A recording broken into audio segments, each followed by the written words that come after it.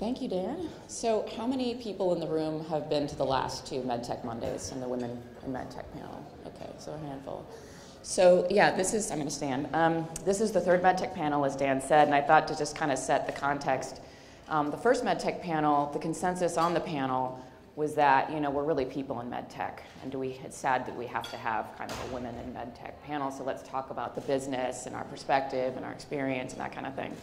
Well, in January, the environment kind of changed with the Me Too and Harvey Weinstein and all of that.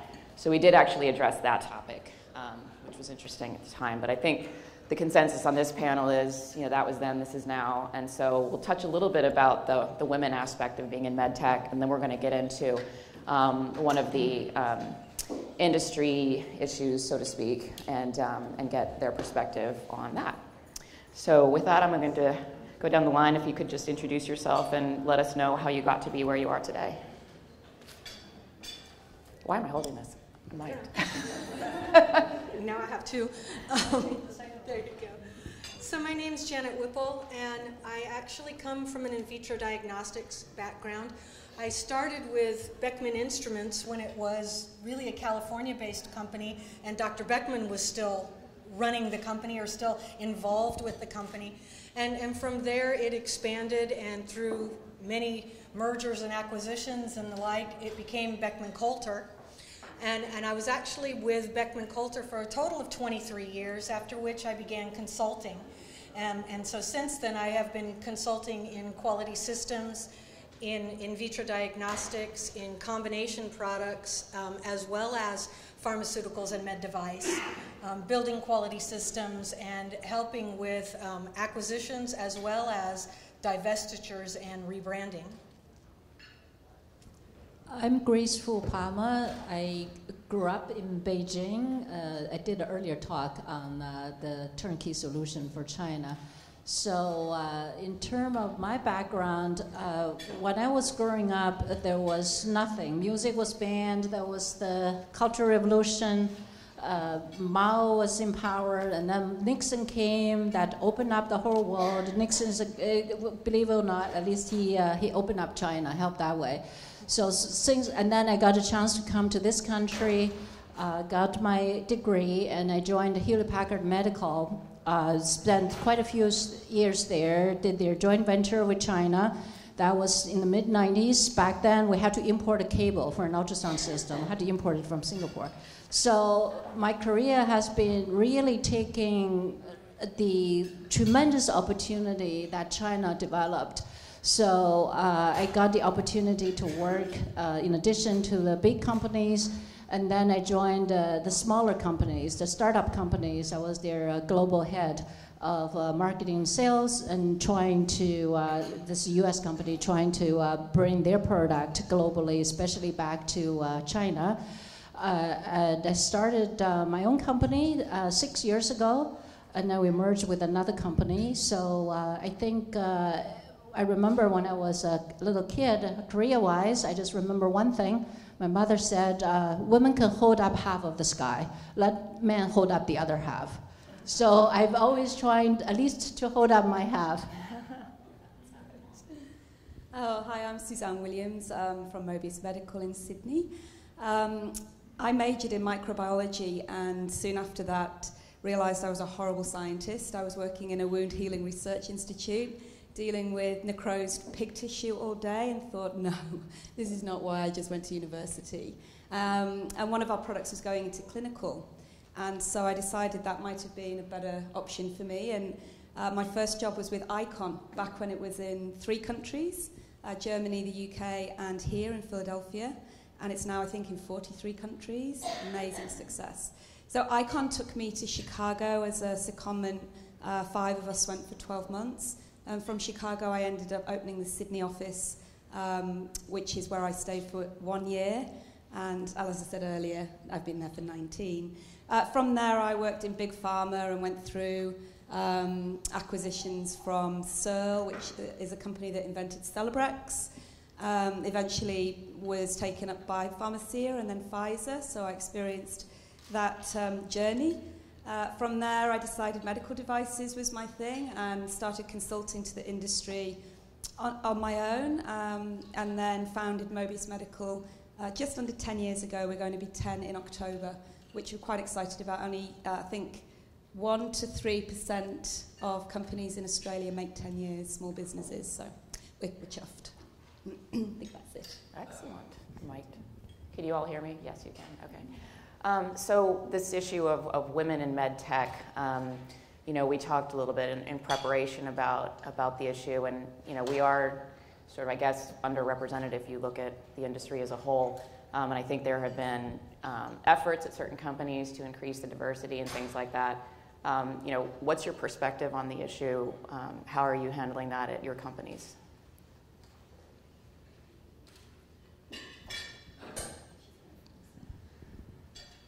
I'm not sure I can speak to it personally from my company, but I can say what I've seen on both sides is there are sometimes a propensity to overcompensate, and so you go after women because they're women, and I will tell you that right out of college I had that experience, in that I'm a mechanical engineer, and I graduated at a time when there were only 2 women in my graduating class of 100. And I was interviewing with ExxonMobil, and I was offered a job as a senior manager right out of college. And come to find out that the reason that I was offered this job was not because I was necessarily the most qualified, but because in fact I was the most qualified woman. And the men that I would be managing had been in the company for quite a number of years. Well, realizing that I wasn't going to be set up for success, I gratefully declined the offer and went elsewhere. So I have seen in some cases where we can overcompensate in trying to go after women when that may or may not necessarily be the appropriate thing to do.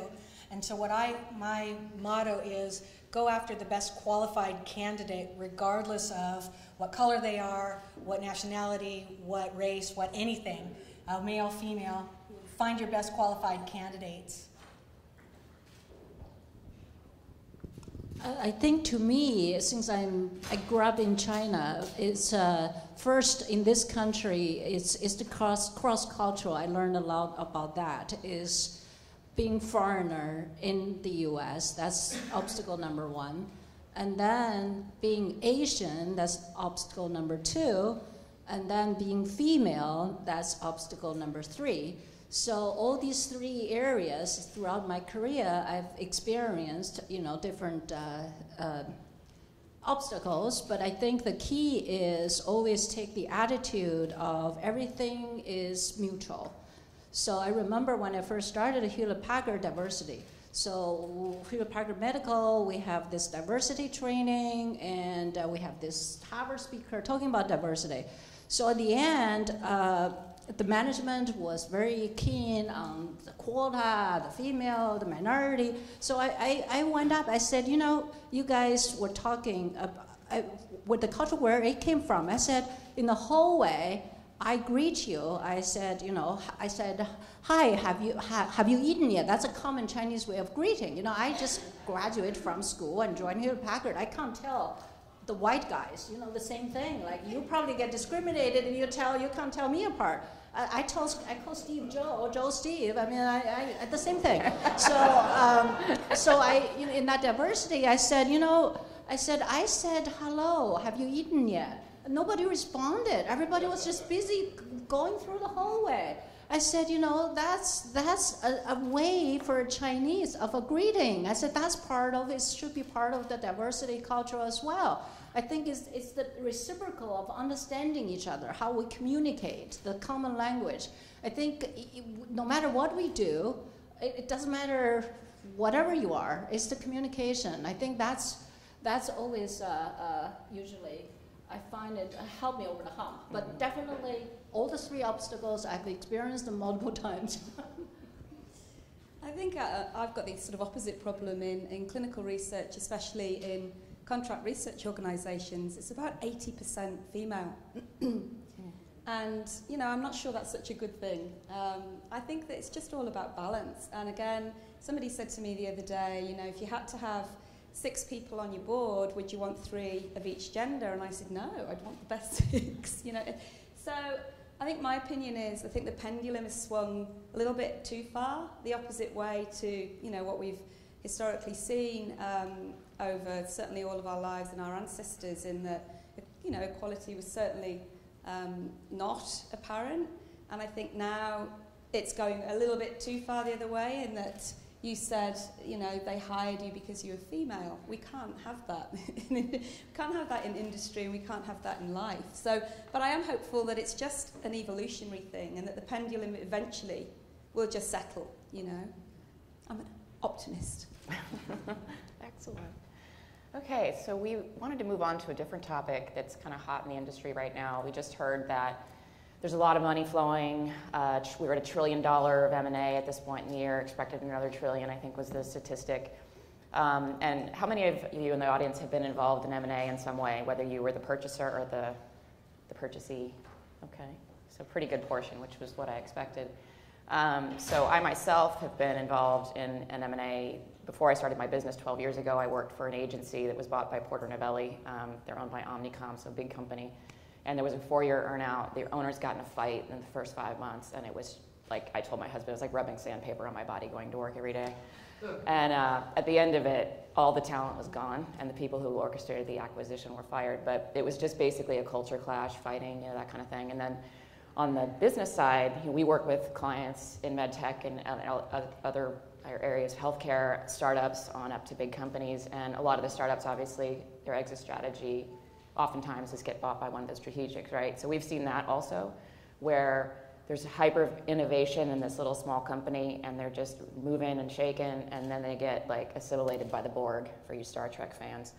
And it's just a culture clash. And the 2 instances that I'm thinking of, you know, all the executives left at the appointed time. So it's just, it happens, and I just feel like personally, you know, the culture aspect is not addressed very well, at least in my experience. So I asked the ladies about that, and Janet in particular, I think you've been through how many acquisitions? 17, did you say? Mm-hmm. Yeah. And you're involved in all kinds of strategic partnerships, and you've been through some M&A, you said. And so I thought maybe we'd talk about that topic a little bit, because how many have been through painful M&A? Or how many have been through successful M&A? Let me ask that. Like, from a, if you get what I'm saying. Okay. So there is a need, I think. So let's talk about, you know, sort of best practices or challenges. I mean, maybe you can tell some stories about how, what it was like to go from, what was it, 1 million to 1 billion? Mm-hmm. Yeah. Mm-hmm. So I think there are really 2 key indicators that you can tell early on if an M&A is going to go well. And the first one is there a plan? Because very often what you'll see is that an integration plan is on some Excel spreadsheet somewhere, or maybe not at all. And so is there a plan that's well articulated? And then the second piece is what is the purpose of the integration? What you'll see is there really are 2 types. There's the one where we own you, and I'm going to make a place for me and all my friends. And then there's the type that is, I'm going to go in and I'm going to determine what are the best practices. I want to make sure that if I am buying a startup company, that I am going to retain the knowledge of this startup company. And I want to do what's in the best interest of retaining the technology that's there, not, okay, I own it, now it's mine. And so you can tell from the very beginning, if those 2 things are in place, that it's more likely to go well.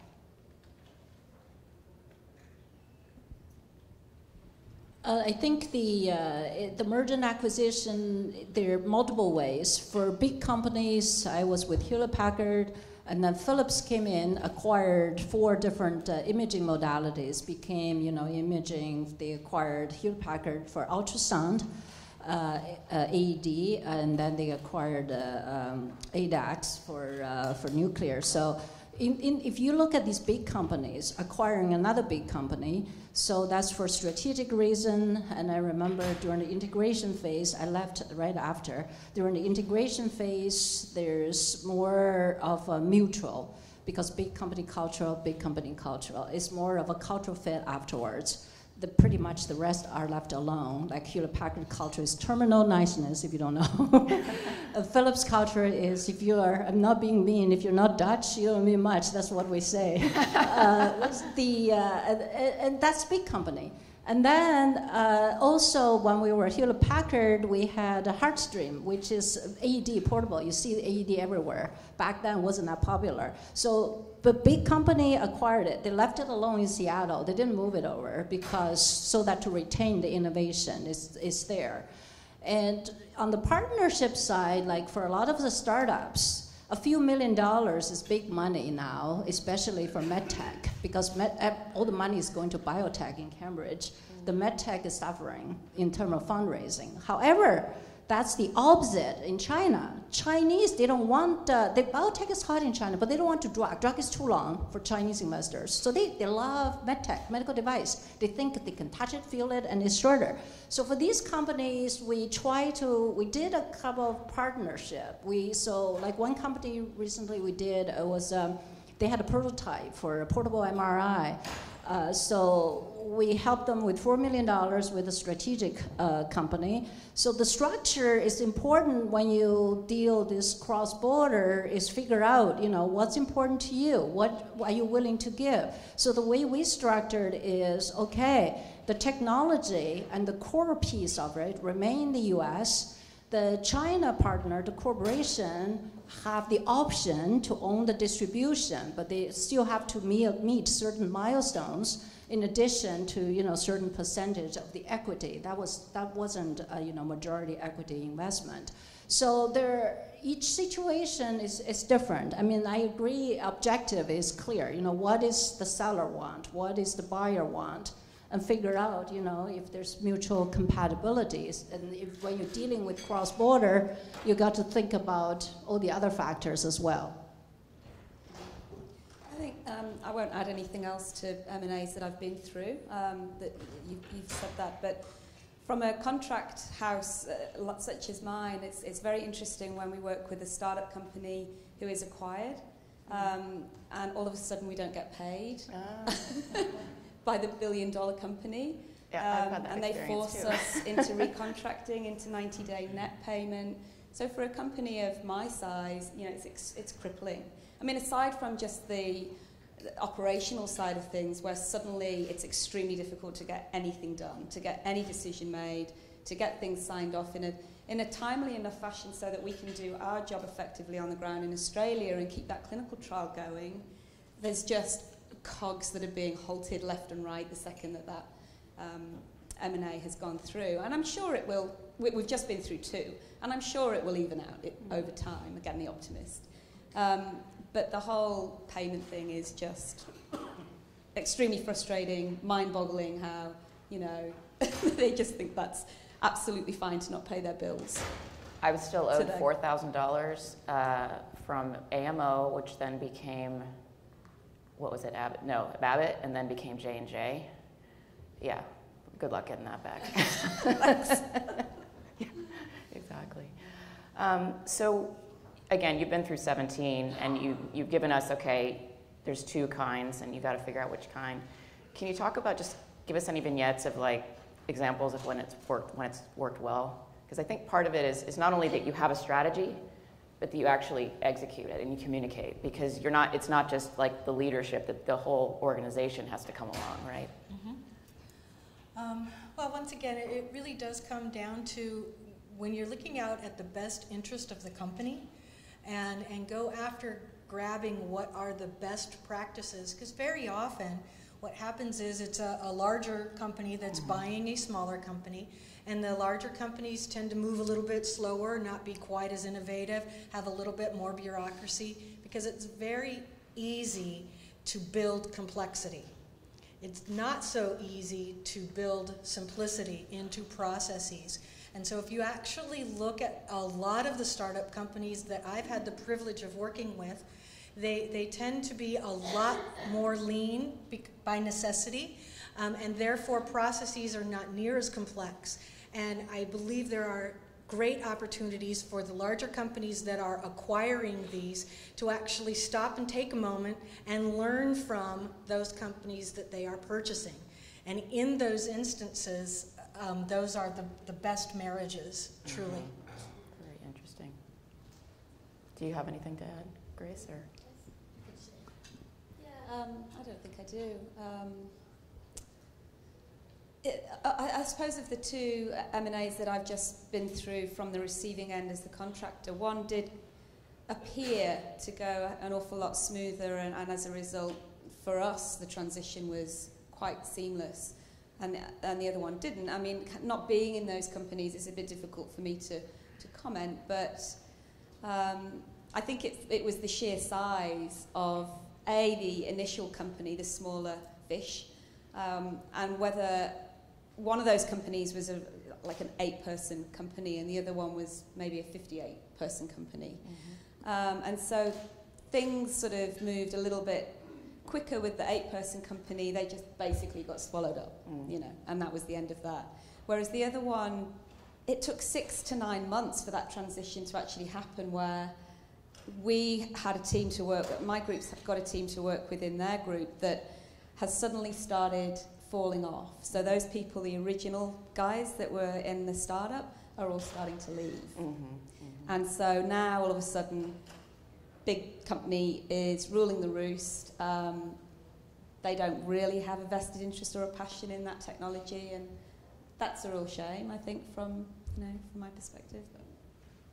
Interesting. That was relevant. I have a question for the audience. Has anyone in here been a part of the Medtronic-Covidien merger? Because I would love to be a fly on the wall for that integration strategy.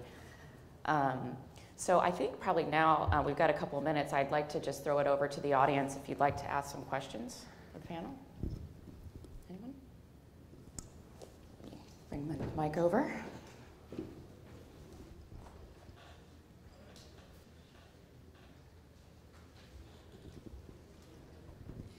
Hi, thank you, ladies. I'm Elle Hamilton with Syneos Health.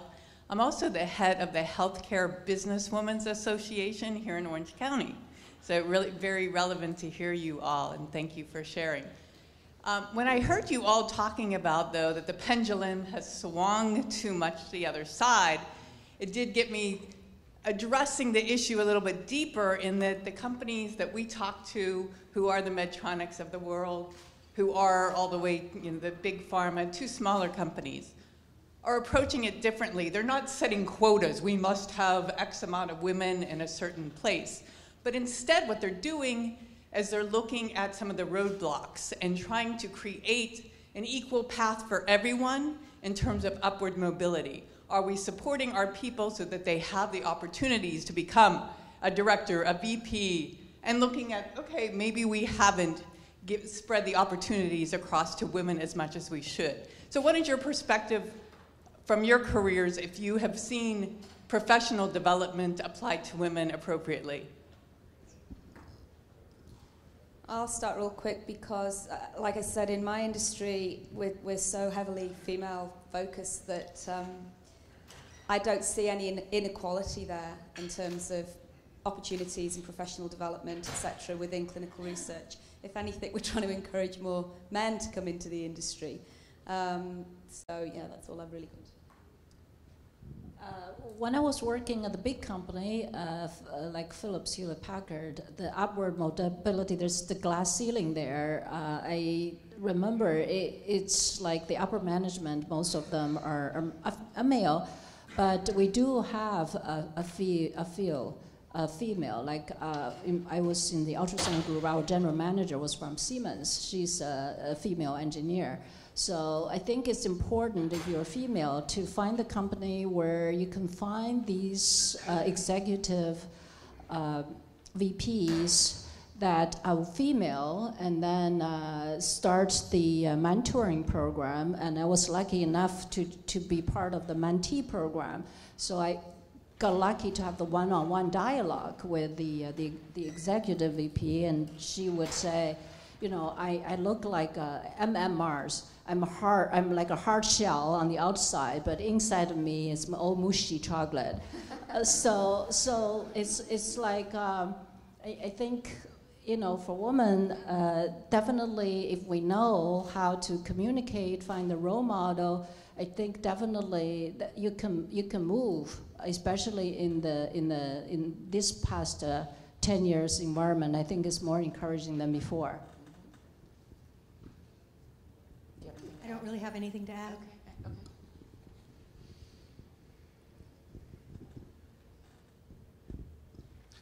I have a daughter who recently graduated college and just started in the med tech industry.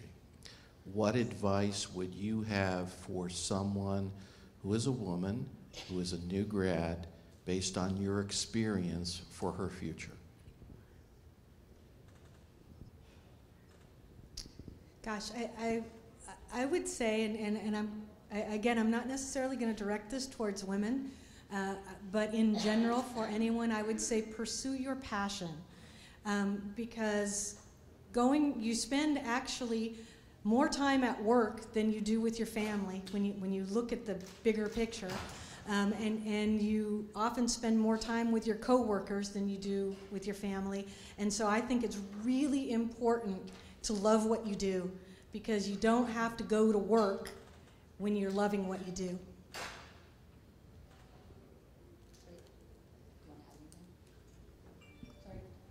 I totally agree. I have 2 girls. Follow your heart, and then also I think be also realistic. You know, I run my own company now. I need to hire salespeople, so I'm biased. So when I hire salespeople, business development people, first I look at, is she pretty? Is she female? You know, that's kind of stereotype biased, but sometimes it still, unfortunately, in this world, it still helps. So really, I think it depending on what she's after, and then find a role that's fit her personality, fit her passion. My older daughter, she can smell trouble a mile away. My younger one is a tomboy. Like the trouble is right in front of her face. She wouldn't be able to tell. So, you know, for that, my younger one, I tell her, you'll probably be better for engineering scientist where you don't have to deal with a lot of people. So, really, it depends, I think. I just think harness your skill set. You know, I don't think it really, hopefully it doesn't matter too much what gender you are. I think it's all about your skill set. And some women have a fantastic, feminine, soft skill set around them, but some don't. You know, there's plenty of women who are as strong, as analytical, as narrow-minded, you know, as they can be. But I would also say, don't be a ball breaker. You know, that would be my advice if I did have a daughter. I don't. I've got a son, so maybe that's a good thing. But just be a woman.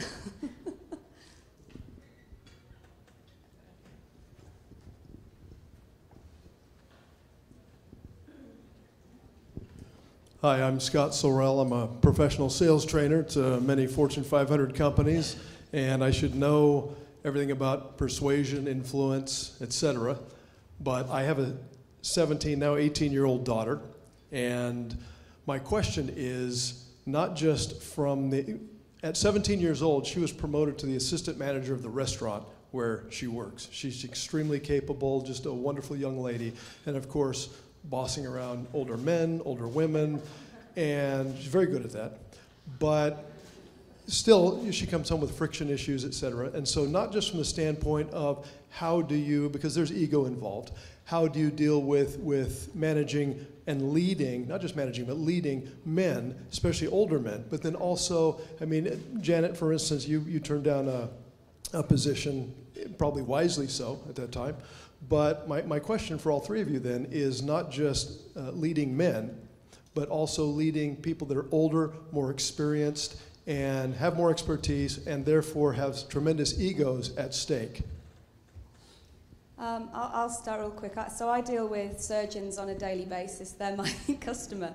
And I would say 99% of them are extremely humble, gracious, and wonderful people to work with. And then you do get the 1% who do think they are above you and godly, and I remind them that they are the surgeon, but they don't have a clue as to what I do, and what I do is ensure that the company's clinical data is rigorous and robust and gets the product that they're using in their hand to market so that they can actually use it. And that kind of just puts everything into perspective. I think it's important that they know what they do, but there's also a level of respect for what we do, whether it's me as a female or me as a 24-year-old, you know, because when you're a clinical research associate, you're flung into dealing with these people on your own, sometimes out of college with a science degree, not even a skerrick of medical knowledge to your name. And you've got to have a level of confidence about, I do not know what you do, you know, I do not know how you stand there for 11 hours in one spot with your hands inside a person's chest, but you haven't got a clue what I do either. So.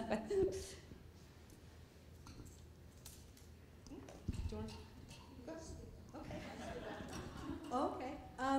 To expand a little on what Susan had to say is, I would advise keep it real.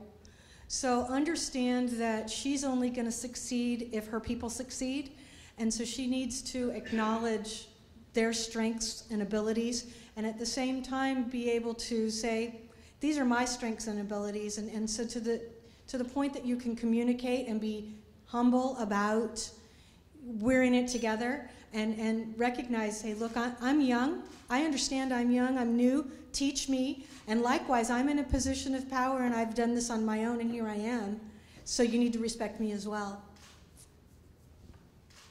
I think in the hierarchical relationship, the subordinate usually, whether it's male or female, you're in this power position. So whatever you say, it tends to be over-interpreted. So what I find is, that was when I was become the department manager, everybody was older, almost twice my age. So I was dealing with this group of both men and women, twice my age, in the culture where I can't tell Joe and John. So that was, you know, that was very challenging. What I learned is to be respectful of them, and don't tell them what to do, but try. There's so many leadership models and team building kind of coaches and tools. So what I would do is, you know, gather your team, hire an outside person to analyze the dynamics, the team dynamics of who you are. Have this consultant do it so that, you know, it's not from you, it's from a third party with this model. I find that kind of exercise more rounded up together for all of us, and we understood our decision-making process. We understand more about our, you know, that was like an offsite 2-day thing we did, and I was in a big company, so we can afford. But for smaller companies, I can't, you know, we don't do that type of exercise anymore. So now I rely on zodiac sign. So when I hire somebody, I look at their zodiac sign, I look at my team. That's the quickest way. So my team, what zodiac sign I have, and then, you know, what is the next harmony I'm trying to achieve. I